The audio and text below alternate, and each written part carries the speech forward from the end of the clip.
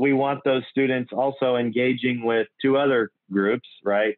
We want them not just engaging with each other in their academic silos, which we are very good at doing, but to get them out of their comfort zone and be able to take the engineer and the sociologist and the agricultural economist and the agronomist, take them out into the field with the farmer and have them understand the system, the agricultural, food, energy, water system from the perspective of the stakeholder.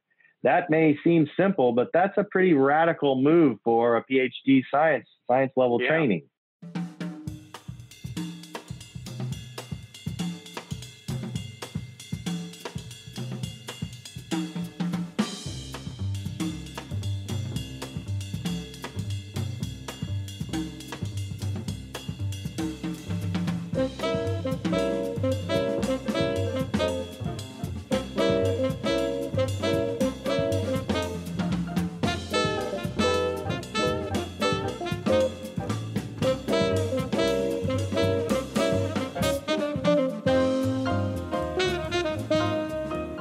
Something to Chew On is a podcast devoted to the exploration and discussion of global food systems. It's produced by the Office of Research Development at Kansas State University. I'm Maureen Olevnik, Coordinator of Global Food Systems. I'm Scott Tenona. I'm a philosopher of science. And I'm John Fabian. I'm a food scientist. Hello, everybody, and welcome back to the K-State Global Food Systems podcast, Something to Chew On.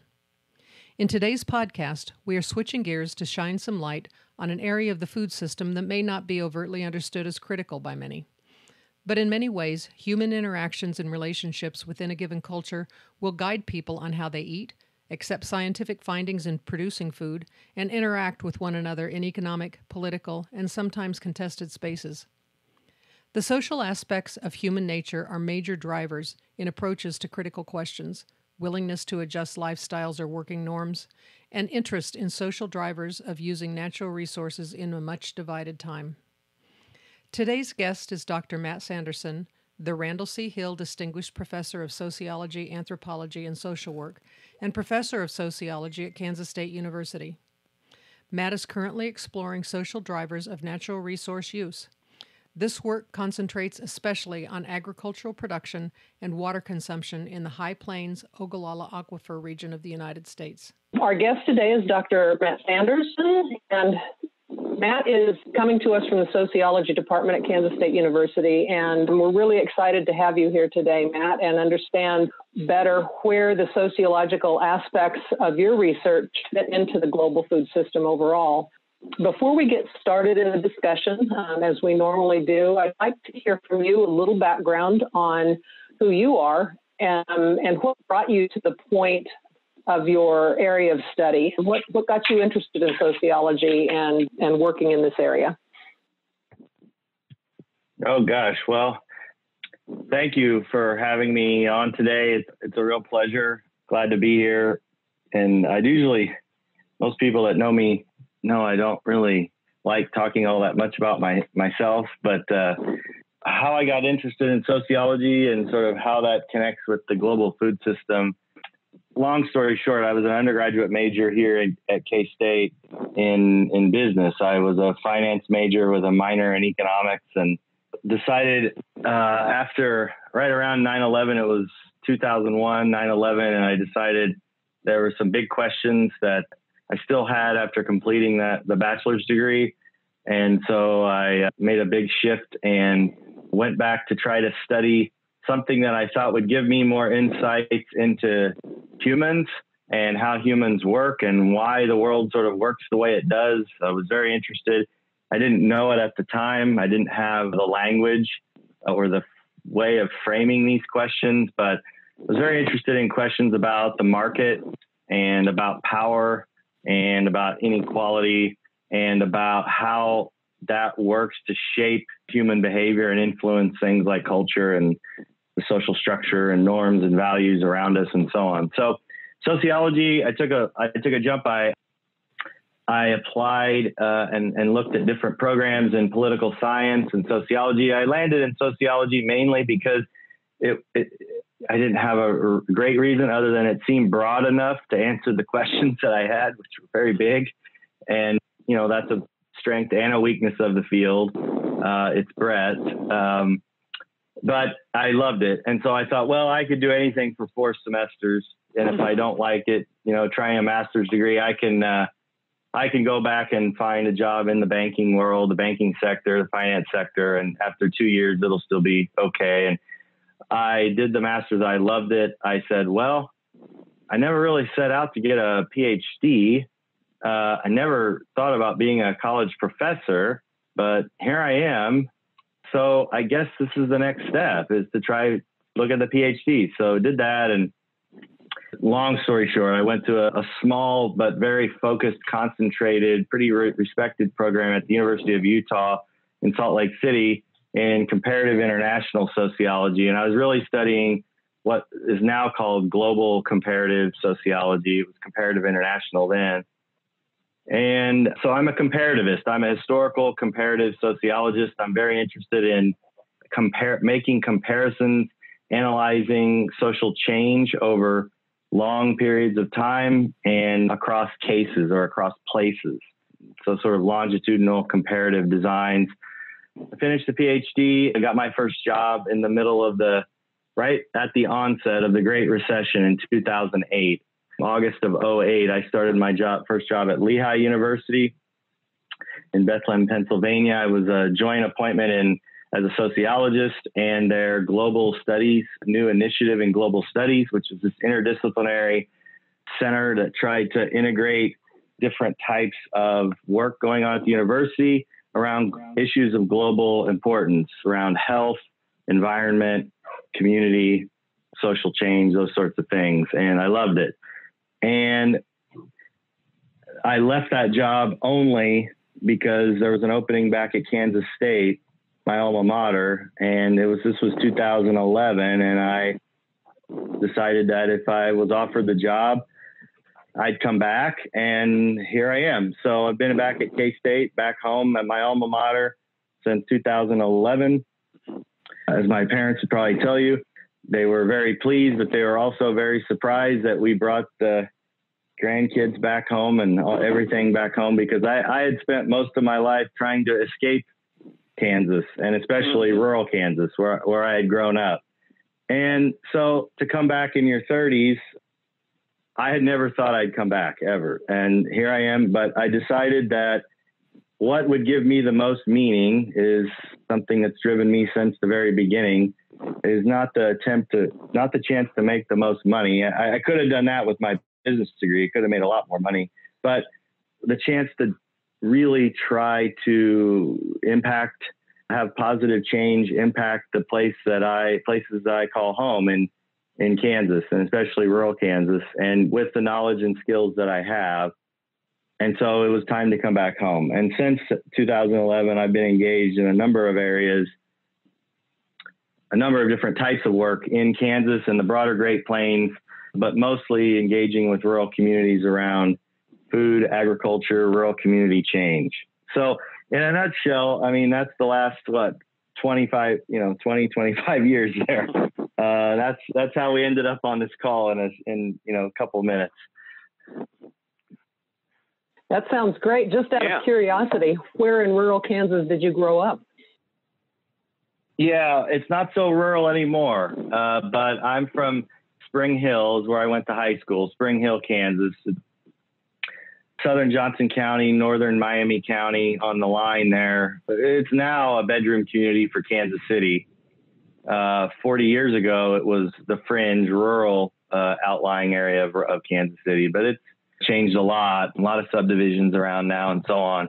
And my folks still live there, and my brother still lives in that area as well. So still call that home. And I've been watching the change, kind of, sort of urban encroachment into that space for a long, long time, and seeing that change. And I also have family, throughout the Great Plains, Nebraska, Western Kansas, Oklahoma.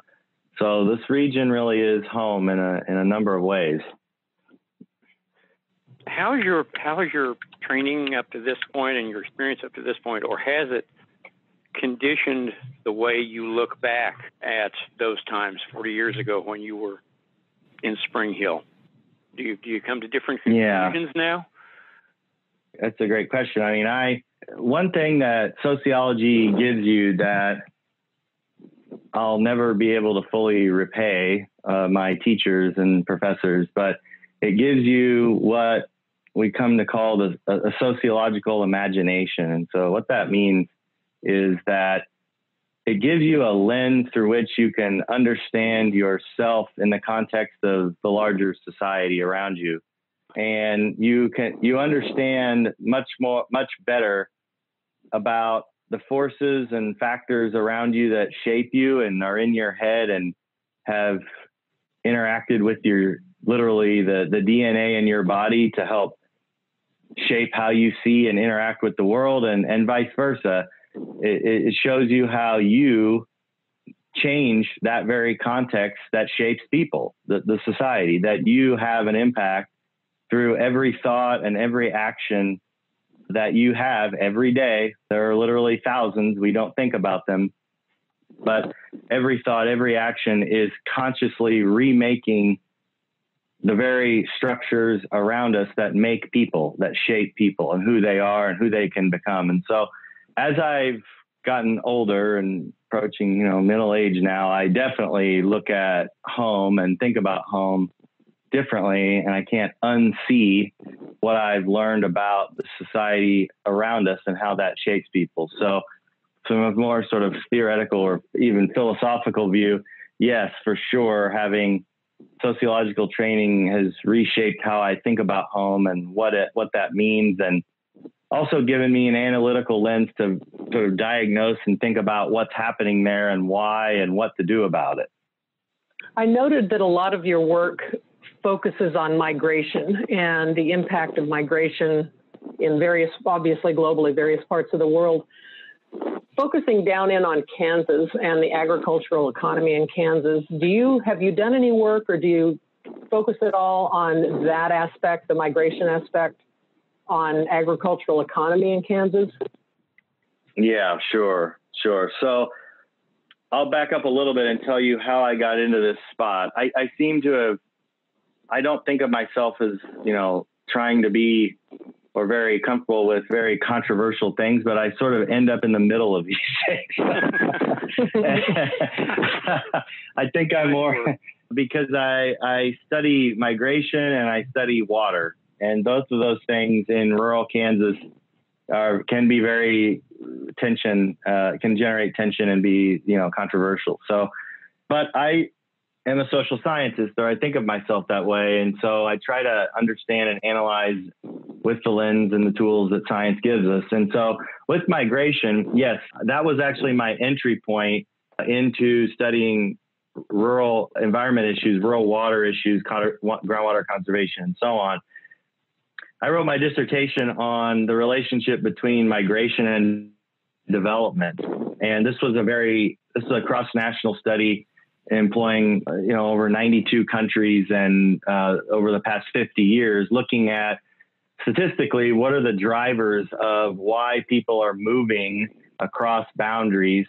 And secondly, what are the consequences of those movements, of those migrations, those inflows on communities? How do we measure that?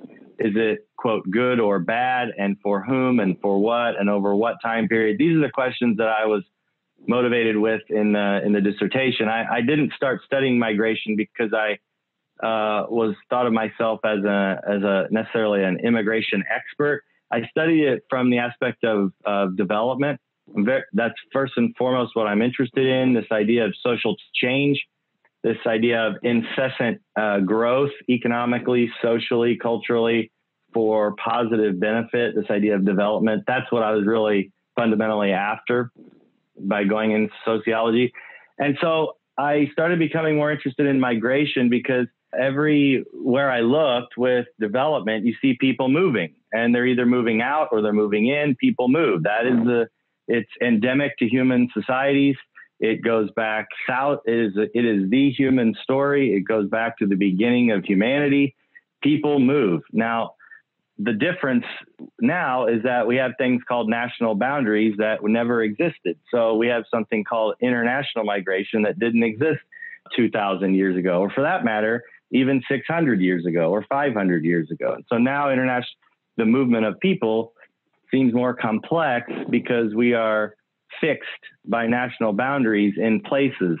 But that is by far the anomaly of the human condition. I mean, most humans that have ever lived in the face of the earth have never lived in one place their entire life. Most humans have walked around, moved around, crossed all kinds of borders and so on through all life.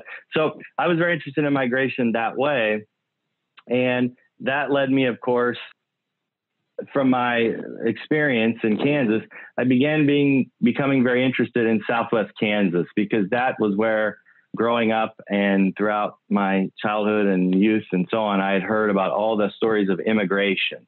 So I naturally went to the place I was most comfortable with, and that was Southwest Kansas. And I tried to understand, given the tools I had, what's going on here? Why in Kansas, of all places, do we have these inflows of immigrants, particularly Latino immigrants, but in the early 80s, also Southeast Asian immigrants as well. And today, Somalis, Burmese, and so on.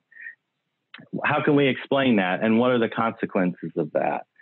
So I started looking at that, published a lot of work on that. I was trained as a social demographer, so I'm trained to look at population change, fertility, mortality, and migration, and found a lot of things about that, some of which are interesting and some of which are not probably, but I'm fascinated in all of it.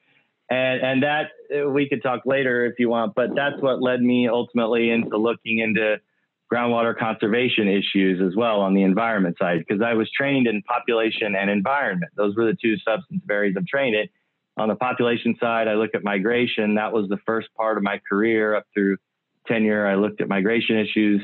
And then on the sort of second part of my career now, I've been looking more on the environment side and water, groundwater conservation, and food and agriculture, integrated food system sort of stuff. And it all comes together for me out there in Western Kansas. It's just a fascinating place. It has water challenges. It has rural community challenges. It has population challenges, and also lots of opportunities in these things as well. So I naturally find myself constantly, although people are leaving that area and they have been for a long time, I find myself going in the opposite way with my students. I'm traveling out in the middle of nowhere, Western Nebraska, Western Kansas, panhandles of Oklahoma, spending a lot of time out there trying to figure out what's going on and really how do we encourage, how can I help facilitate a more regenerative, resilient rural community in these places? If you had to pick 2 or 3 top limiting factors to flourishing of those communities, what might those be? Yeah, wow. Too much. There's immigration, but then there's diversity within the spot that they've been immigrating to, if you will, or migrating to. Yeah, well, I think 10 years ago, I would have said the limiting factor is something on sort of the population side, the human side. So something around immigrant density and those sorts of things, trust, those sorts of things in the community. Today, I think actually less and less about, and this may be anathema to as a social scientist to say, but today I think less and less about the human side than I do the limiting factor of water, quite frankly. Okay. And because without water out there, none of that exists. Period. You don't have anything like a garden city without the Ogallala Aquifer underneath it. Period. So you'll have a lot fewer people as the groundwater levels decline and we shift back to dryland agriculture out there, which some think is inevitable. And we're arguing over the timeline over which that happens, and more importantly, why the water might be worth saving. But I spend less and less time actually out there talking about community level dynamics, people to people relationships, than I do thinking about people to nature, people to environment, people to water relationships, and why that's so difficult. For a lot of sociologists, environmental sociology, of which I'm sort of a part, I guess, is a real challenge to the field and my discipline, because sociology developed it was developed in the late there's a question over when it developed, but 19th century, post-Enlightenment, right? Industrial Revolution. There's a lot of change going on. The transition from a rural to an urban society is fully in place in the late 19th century. Sociology really arises, is birthed in that transition from a rural agricultural society to a modern, quote, modern industrial manufacturing-based society, and all the tensions and traumas that brought about. That's really what sociology focuses on, and we're still there. And one of the founders, Emile Durkheim, a French sociologist, was really trying to set sociology apart from psychology and from some other social sciences that were emerging. So I really think he went too far in trying to remove humans from the natural environment and make everything about humans themselves. So environmental sociology emerges in the late 20th century, very recently, to try to put humans back in the natural environment and talk about things like physics and chemistry and biology and these sorts of things, to sort of re-wed the human component that we've been looking about to these kind of biological, chemistry, physics relationships that we're looking at. Well, I know that at least one part of the state in the southeast has been depopulated and had significant problems because of their success in mining and the consequence of what brought them there. Does sociology seek to understand those forces as well, and any attempts at finding other ways for those communities to, if not prosper, at least continue to stay together and not self-disperse? Yeah, so that's a good question, and the analogy or the case you bring up of mining communities is, for better or worse, now being applied to groundwater dependent communities. Wow. And so, yes, and that's controversial as well. I know that. But if you talk with more than a few irrigators, they'll tell you, yeah, we're miners. We mine the water. This is not a renewable resource out here. This is a finite resource, just like a coal seam. And when it's gone, it's gone. And then we get into some really deep stories about what that means for human values and why that's happening and whether that should happen. But more than a few also say, you know what? No, we need to pull back, and we can extend the life of this thing, unlike a mining community in Southeast Kansas or West Virginia, for that matter. And we should have communities out here as long as we possibly can, because I or whoever goes back 4 or 5 generations, this place has meaning, it's worth saving, and the water allows us to live out here. So let's get organized and try to figure out how we extend the life of this so I can pass it down to my kids and so on. And that's the conversation going on in a lot of these communities, is even though it's not talked about that explicitly, it's, do we want to look like, and this will be controversial, but do we want to look like rural West Virginia, or do we want to look like a more scaled down version of a sustainable version of, Eastern Nebraska type rural community? What do we want to do? And those conversations, that's active right now in Western Kansas, in church basements, in home. Now, maybe not as much with COVID because we can't get together face to face. So we'll say over Zoom or wherever. But those are the conversations that were taking place out there. And they're not always talking explicitly like that, but they're really talking about, in a number of conversations, who do we want to be? Where are we going? Humans are always trying to figure out what this means and who I am and where are we and where are we going forward? And we do, as sociologists, I do as a sociologist, work on issues of transition. So through a number of tools, what do we want this place to look like? And who do we want around us and why? And are we troubled by who's around us and why? And what gives us meaning and hope, and what challenges that, and so on. So we work with those very issues. And I was struck by your mining example, because there are increasingly examples being drawn between Southeast Kansas and Southwest Kansas. Yeah. That's hard to imagine the difference between Coffeyville and I don't know what. Yeah, right. Southwestern Kansas. Amazing. Yeah, or a place like Ulysses or Syracuse, or right. Someplace out over the aquifer where, or if you go north, right around west of Scott City, where the water in that area is already pretty low, what's left, and some wells are off now or so on. And northwest Kansas has got some areas too that are having some challenging times. Yeah. So I'm working on a USDA project and on the Ogallala, and a number of us are starting to think about, given we've been on this project, well, this will be the 5th year. We're going to be wrapping it up this year, but a number of us are looking ahead and thinking about what's next. And a lot of the work that I did on that project is pointing to this idea of transitions, that some places are going to want to save the water as best they can, conserve it as best they can, extend the life as best they can, and some are not. And that's community-led change, choice, sort of self-determination, right? So how do we ease the transition back into a dry land form of agriculture with that base, with a lot fewer people operating a lot more land, when a lot less capital, and in other areas we're going to still have water to go after for 150 years or so, it looks like. So highly variable place to place too.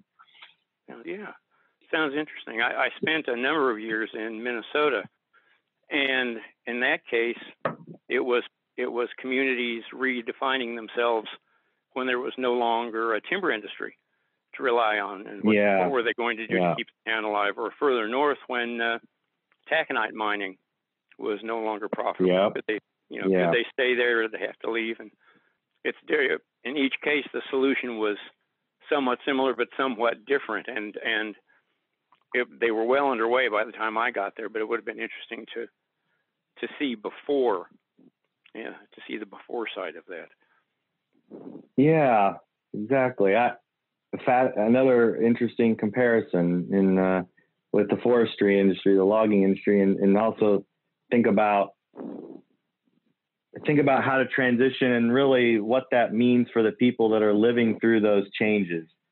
And it's the same sort of dynamic, but the sort of population-environment relations aren't exactly analogous, but the same sort of process here is in people's minds, because we're talking really there about culture, about norms, values, and beliefs, and those don't change very easily or rapidly. And that's really what I think, we've come to find out in a lot of areas in our world, in our society, is the economy moves, the population shifts, it's a very dynamic, market-driven economy. It shifts quickly, the structures change, but culture does not. Culture lags. It does not automatically change when the economy changes.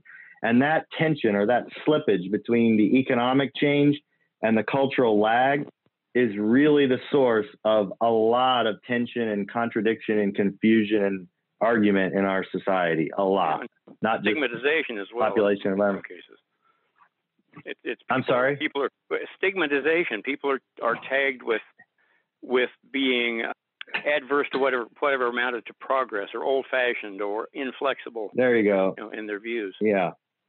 Yeah, right. And then we argue over how fast should the change be or not, and who benefits from those changes. And that's really what I think we're looking at over a lot of dimensions of society, is very dynamic, market-driven economy. If we're going to have that, we're going to have incessant, continual change, transformation. But humans, that's a very new thing in human affairs. If you go back over the scope of human history, 150, 180,000 years, most humans that have ever walked on the earth, right? They were born into one family. They had one role in that group, and then they died, and their kids would likely have the very same status, right? Yes, and so yes. we don't live in that world. We live in a world that is much more open, dynamic. I'm worrying about unsustainable on the resource side, but it's a much more dynamic, fast-paced change world. But evolutionarily, I mean, we evolved in groups where change was very slow and incremental over time, thousands of years. So we haven't caught up. Our culture lags. The things in our head around our values, norms, and beliefs, those things get shaped in a context, but the economy and the material parts are always moving forward and outpacing it. So we're arguing over where we should be and who we are all the time. And that's a new idea for humans. Those were given questions for most of our species history. Who you are and what you were was where you were born and where you are. Mm-hmm. Right. now we have to invent those things, and they're constantly being changes. And so we have identity crises, and we have them at various stages of our life, kids, middle age. So anyway. Wow. So Matt, you talked a little bit about some projects that you had worked on at K-State, one that was wrapping up. Can you give us some notion of some of the interdisciplinary research activities you've been involved with, maybe some specifics of different groups you're working with and some of the outcomes that you're looking for in those works? Yeah, sure. So just a little quick rundown of those. There's a USDA CAP, Coordinated Ag Project, CAP led by Chuck Rice here at K-State and Megan Shapansky and Regan Wascom at Colorado State, involving collaborators. I think the team is huge. It's 70 to 80 people total across the 7 states over the aquifer. That project is, in the no cost extension 5th year right now. It'll wrap up. And really what we're looking at there is on the social side. I can't speak to the natural side of things, the agronomy side and so on, but on the social side, trying to understand, build an integrated model of producer decision making. So under conditions of climate change, under conditions of market change, and under conditions of social change, and trying to build with a team of agricultural economists and agronomists and hydrologists and sociologists and a single model that can predict or explain what has happened in this region, but also B, look ahead a little bit and say, okay, if these things change, then we can expect these sorts of scenarios going forward in this region. And bottom line, we can expect these scenarios to affect groundwater levels over this time horizon. That's really the outcome we're trying to look at is what will this do to the groundwater levels if we change this price, this quantity, this value, this social, cultural component, what happens to groundwater levels? That is a fascinating project to have been involved with. And to some degree, 5 years feels like we're just getting started. I mean, it's crazy, but that's a massive, massive undertaking. And that's why it hadn't been done. I worry about the time frame we're up against with some of these challenges in the material world. But 5 years, we've built the data set, we've got the model running, but it feels like we need another 5 years. And I'm not just, trying to ask USDA for more money, although we're going to be doing that. But 5 years feels like, now we need to see how this works really, because it took that long to build this thing and communicate with people and learn how these other folks, how they talk and how we think as a team.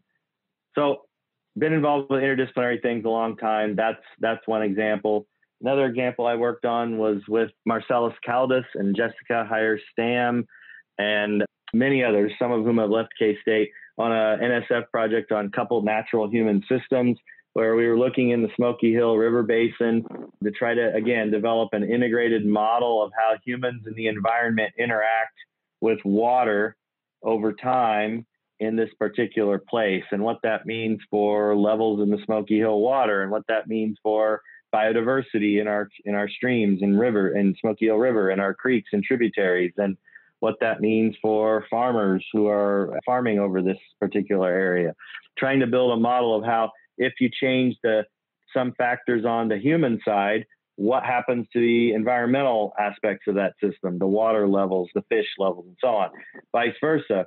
If you have some external forcing event like a changing climate under different scenarios, what happens to the environment side, and how does that feed back in to affect the human dynamics of that system in a feedback loop, right? So we're trying to build this integrated looped model of how this thing works over time in that particular region of the Smoky Hills. So that's another project I was involved with. And another project I'm involved with and I'm involved with right now is called the NERT. It's a National Research Traineeship Award to Melanie Derby from the National Science Foundation. Melanie, Dr. Derby's in engineering, and a team with Stacy Hutchinson, Nathan Hendricks, and others. It's a big team as well, where we're trying to now, it's a graduate traineeship award. So most all the money goes into funding graduate students in an interdisciplinary approach to science. And the focus of that project is the Ogallala Aquifer and farming systems over the Ogallala. So it has a bunch of acronyms, but it's R-cubed, Rural Resource Resiliency National Research Traineeship. And we're trying to figure out with students and a little sort of sketched together curriculum that we're still building and developing as part of this project. How do we train the next generation of students, scientists, to work with each other on very complex problems to try to get some traction on these things, actually? So NSF's putting money into this sort of a program as a spearhead to kind of, I think, my own interpretation, really to try to get people out of their disciplines and into rooms thinking about complex problems together as a part of their graduate training, so that when they leave the world, they leave their PhD, they're ready to talk with, an engineer is ready to talk with a sociologist and may not be an expert, but at least can have a conversation about what a model should look like and what sort of things a sociologist brings to the table and vice versa, how a sociologist could understand how an engineer, what they bring to the table and how do they look at the world as a starting point. As another aspect of that project, we want those students also engaging with two other groups, right? We want them not just engaging with each other in their academic silos, which we are very good at doing, but to get them out of their comfort zone and be able to take the engineer and the sociologist and the agricultural economist and the agronomist, to take them out into the field with the farmer and have them understand the system, the agricultural, food, energy, water system from the perspective of the stakeholder. That may seem simple, but that's a pretty radical move for a PhD science level training, is to actually have people talking with stakeholders who are acting out the system that we're studying, but that's a part of it. So these students will spend time in Southwest Kansas with the research and extension folks out there, Jonathan Aguilar in Garden City. They'll spend time with farmers for a week or so this summer and again a little later. And then another group we want them interacting with are policymakers in Topeka.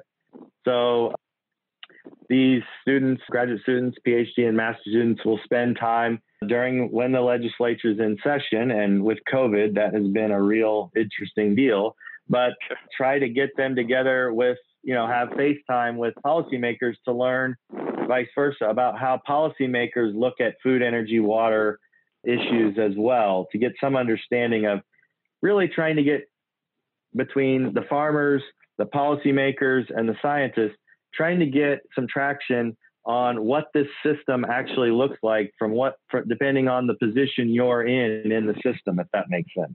So involved there too with this NERT. I'm very excited about it, and it's high risk, high reward. It has challenged me in a number of ways when I teach in that PhD seminar. Some sessions go well, some don't go well, because we have a very diverse group of people, all very smart, but it forces us as instructors, professors, to say, how do we teach this? We have to go back to basic pedagogy, like where do we start trying to teach systems thinking, and how do we get people seeing this from different angles so that we can actually use science to solve problems and not just study them? That motivates me. And so that challenge is it's a big challenge, but it's very exciting. It motivates me. So those are 3 projects on interdisciplinary things. The last thing I'll say there, so I don't turn this entirely into a monologue, is that with interdisciplinarity, I'm increasingly finding myself spending less time in sociology, and that I don't like that some days, because I feel very much like a fish out of water a lot of days. swimming with the engineers and so on. But when you are in that world, it's also exhilarating because it's refreshing, it's new, and you really have to have a committed group of people that are willing to sit with each other and endure lots of communication problems, basically. Okay. Dedication.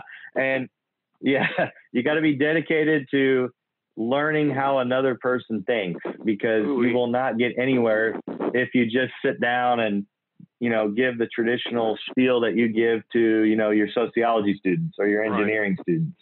So that's been challenging in this kind of second part of my career, but it's been a lot of fun working in interdisciplinary teams. And I think that's really how if we're going to solve any of these big problems, we're going to have to get outside of our department, I think. I was wondering if you could give an example of one of the kinds of things about the human environment interaction that really matter for understanding these systems, right? So what are the kinds of values or beliefs or norms that you were talking about that come up that are, maybe interesting or surprising about the effects they have, or about the ways the changes in the environment are affecting those? Because that's, you're studying both ways, right? That's right.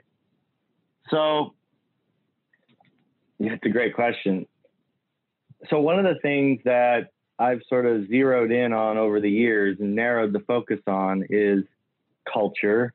I didn't set out to study culture, but I'm like to think I'm somewhat open-minded about, as a social scientist, I sort of am led down the path that the data lead me, and they've increasingly led me to culture. When I opened up that box of culture, it was a black box. There are a lot of moving parts, but I don't know how they all work. There's theories about how culture works at the collective level, at the group level, but also at the individual level within the mind itself.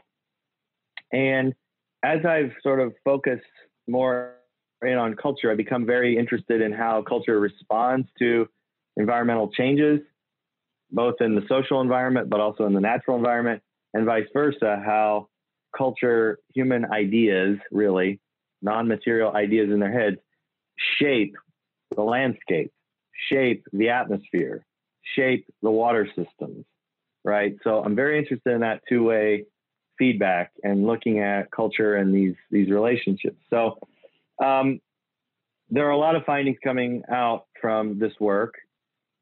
I'll point to a few. I think one of the bigger ones is this idea that held values affect natural outcomes, right? So with held values, we're talking about fundamental ideas, guiding principles about right and wrong, good and bad, just, unjust, fair, unfair. These are human constructs. These are made up ideas.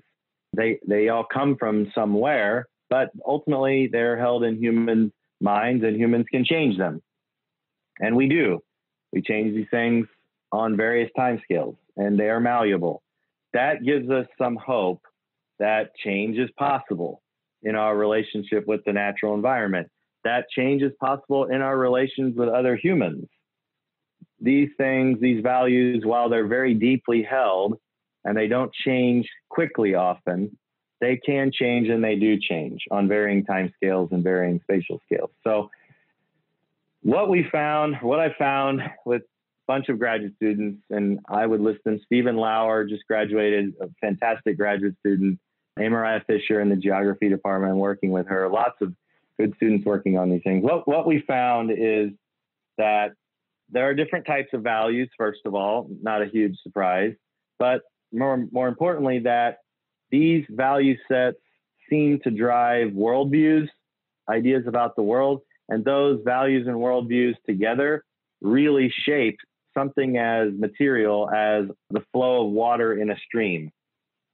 Okay, that sounds maybe far-fetched, but you can see these effects in the models, in the statistics, in the data, right? So there are different types of values. There are really like 5 different types of value sets from the perspective I'm working within. There are environmental or biospheric values. There are more humanistic, altruistic values. There are values that are oriented more towards traditionalism. There are values oriented towards self-interest, egoistic values, we call them, and there are values around openness to change and change itself. These 5 types of value sets really shape landscapes, and they also shape interactions in group settings.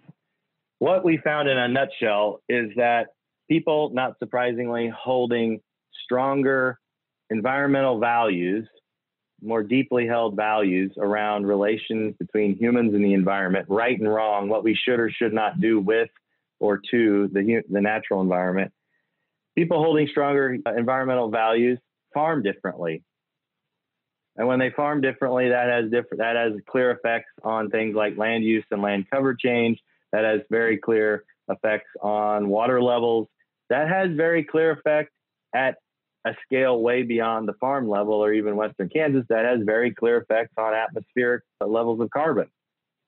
So people, vice versa, that have, and I'm speaking generically here, the data get more nuanced and complex, and that's all in journal articles, but people that hold more strong traditional values and self-interest values farm differently than people with stronger altruistic and environmental values. I'll step back and say that in a couple things about that, people over the Ogallala Aquifer, the producers, the farmers, and so on, they hold each of these values to varying degrees. No one scores 0 on any of these 5 values. And I talk a lot about that with students. In a world where we polarize ourselves and put ourselves into camp, I'm a Republican, I'm a Democrat, I'm a progressive, I'm a conservative, I'm a farmer, I'm a urban citizen. You know, we have all these values we put on people. I give these tests, these values tests often to students in class. And one thing that always strikes them is that nobody scores 0 on any of the values. We all hold them to varying degrees. And so in that, there's a lot of commonality in shared values. There's just different degrees of commonality or difference. And that breaks down a lot of barriers when you can start thinking about values that way and shared values in that way. That breaks down a lot of barriers to trust and in trying to produce some sort of positive change. So no farmer holds these 0 on any of them or 5 on all of them for that matter, or high levels on all of them either. They're all sharing them to some degree, and there's some difference. The next thing I'll say is that in places that get labeled as flyover country and more pejoratively as redneck land, and places where there's just a lot of backwards people and so on, and conservative and this, that, and the other, i.e. much of rural America, when you actually look at values, when you actually look at beliefs, you actually look at norms, you measure them, you see a lot of diversity out there. I was struck. Surprise. There's a lot of diversity, and you can see it in the data, right? And we talk with urban folks as well, and we give them the same questions, and we look at the data. Yes, there is a rural-urban difference on sort of conjunctions or groups of these clusters, but there's also a lot of shared values between these two groups that I think get drowned out in the noise, in the day-to-day sort of we're different or they're backward or we're better or whatever it is, right? So, and here I'm just talking about farmers. I just surveyed farmers, and there's tremendous diversity in farmers in Western Kansas. Who would have known? Mm-hmm. They're not all the same. They have different ideas and they have different worldviews. And some of them are operating under more constraints, financial, social, than others. But there is a degree of shared values operating there amidst diversity, is what I'm saying. So, long way of answering that was we sort of narrowed down on culture and especially on values and worldviews to try to understand how that shapes landscape change, how that shapes environmental change, and vice versa, how those changes then come back and reshape culture reshape the ideas that are in humans' heads about farming over long time periods, right?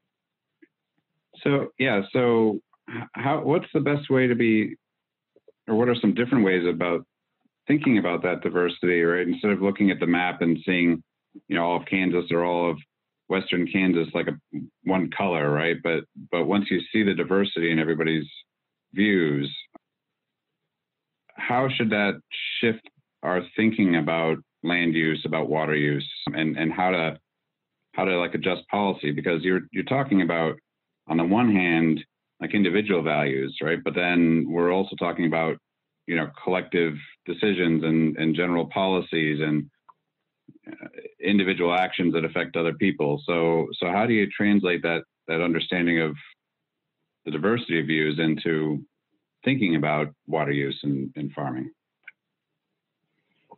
Well, yeah. So it's a good question, and it really gets back to this agency structure debate that's been going on in sociology, social science, I'm sure humanities, philosophy as well, for a very long time. And that debate basically is about individual and society, self and society. To what degree are these aligned or misaligned? And when we talk about natural resource management, they're of a common pool resource, which is what we have with the Ogallala. They're all drawing essentially from the same bathtub. They each put a straw, right? Each irrigator puts a straw down into the tub, and when they pull it out, it lowers the levels other places. So we have a common pool resource problem where one person's actions affect another person, and in some degree in unknown ways still. Now, the hydrogeology's got a lot better about that. We can measure well levels and so on, and Kansas Geological Survey does that very well annually and so on. Not my area, but my understanding is Kansas is really a leader in being able to measure this resource, this water, compared to places like California, Central Valley, and so on. But we do have a common pool resource. It raises questions about fairness, about power of any one actor and what they can do to other actors in the system, fairly or unfairly. And so enter, a project where we're asking questions about what should we do with the water that's left? And that raises all these questions of, well, if Joe or Jill or Susie or Bob pulls this water out, I'm out of luck, and they've got more wells and they've got more money and so on. These people working on these have been wrestling with these questions long before a little, token sociologist comes along and starts asking these questions. I think what a sociologist can bring to that conversation is the skills to try to make our values more explicit and put them on the table in a structured discussion, facilitation environment, and allow people who are at the table to make decisions about this shared resource that they otherwise wouldn't make in their own house or with their own farm family, or they'd otherwise, I don't want to say we're facilitators or adjudicators like, mediators or legal process by any means, but where otherwise you would resort to, suing the neighbor or doing this, that, or the other, make sure that your water was protected. Say, okay, at a community level, what do we want to happen and why? And there, as you just heard from the discussion about values, there's a lot of diversity in the responses about what should happen with that water and why it should happen. But very few people are explicitly acknowledging their fundamental ideas about right and wrong in those conversations. They're drawing on what we call a cultural toolbox that they're given, and they don't really question it because it's so deep in their mind. They've been so socialized. It's just their opinion is right, and it's natural because it just is. That's the only thing that they know. It's right. It's fair. When you open up that box and allow conversations about, well, why do we want to save water? For who? Who benefits about that? And why would we want to conserve this? Why would we not want to conserve it? You do start up discussions about tradition and convention and altruism toward others or lack thereof, and the environment. And you really more deeply at the deepest level, and this is what we've been looking a lot at over the past year or two, you really open up bigger conversations about identity and who people are and what gives their life meaning. And the water out there is really allowing these things to these conversations, these feelings, these ideas about who they are to manifest sort of on the landscape. But they're asking questions about fundamentally about who I am and what am I doing? And those are questions in turn about, and this gets very provocative, but about humans and the natural world at the deepest level, about God and about your idea of reality, and about often, as I said in some public talks, whether you ultimately think that God put the water in the ground for you to use it, or whether that's not the case. And those discussions are rarely happening in policy circles. Those are never happening in policy. We're arguing there about rights and legalities. Underlying all that, what I'm trying to say, underlying all that is a whole nother level that isn't talked about, but is really driving those discussions. And that's where I want to be. I want to be at the underneath level of the real driving motivations for people's actions.